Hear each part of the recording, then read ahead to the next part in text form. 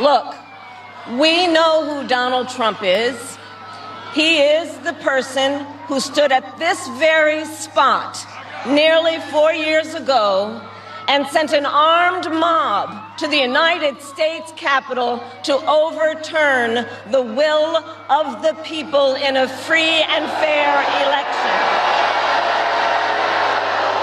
An election that he knew he lost.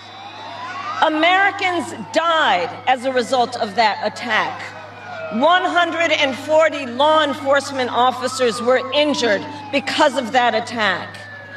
And while Donald Trump sat in the White House watching as the violence unfolded on television, he was told by his staff that the mob wanted to kill his own vice president. And Donald Trump responded with 2 words: "So what?" America, that's who Donald Trump is.